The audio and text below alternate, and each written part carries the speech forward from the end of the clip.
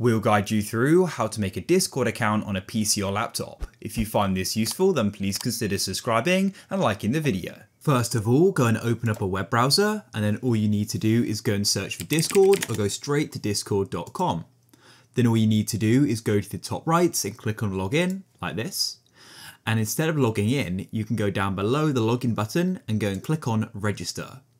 Now what you need to do is go and enter in your email. Next, you need to enter in your display name. This does not have to be unique, so I'll just have mine as Tucker. However, the username does need to be unique and nobody can have the same one. As you can see, mine is available, and next we need to go and enter in a password. After you've entered in your password, go and enter in your date of birth. And after you've done that, you need to read and agree to Discord's terms of service and privacy policy, which I've done.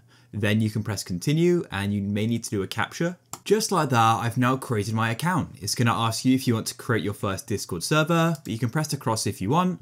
And what you can do is you can start adding friends and you can go and join servers, and you get the idea. And you will need to go and verify your email as well. I've just verified my email. And now what we can do is we can also go and get the Discord app as well, so it's even easier to use. I hope you guys found this useful.